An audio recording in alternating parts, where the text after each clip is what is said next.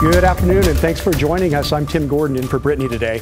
An investigation is underway after police responded to shots fired early this morning near Gresham. Live rounds and casings were found, but no one was injured. Christelle Kumwe had a chance to speak with neighbors shaken by the shooting.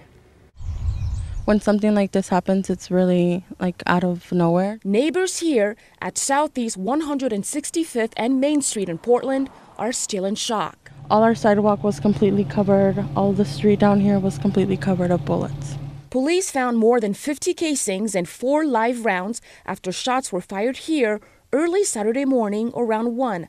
Jacqueline Valenzuela was home with her family and baby when shots rang out. Since it was so many gunshots at once, it sounded like fireworks almost. Multiple bullets struck a mailbox, fence, and 4 vehicles parked on the block outside.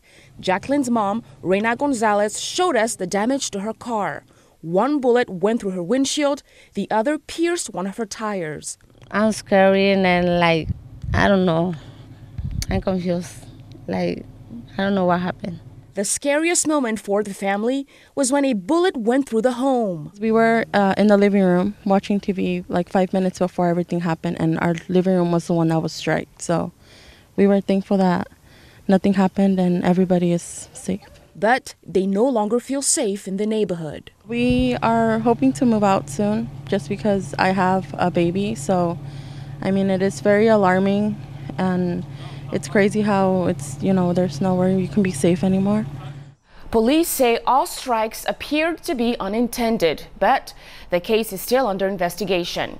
Anyone with information is asked to contact the Portland Police Bureau. I'm Christelle Kumwe for KGW News.